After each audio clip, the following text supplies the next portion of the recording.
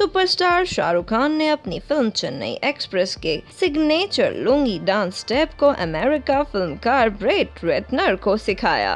रेटनर ने एक्टर को अपनी फिल्म रश आर के सीक्वल में निर्देशित करने की इच्छा भी जताई। दोनों ने सैन फ्रांसिस्को के इंटरनेशनल फिल्म फेस्टिवल के दौरान एक साथ स्टेज शेयर किया।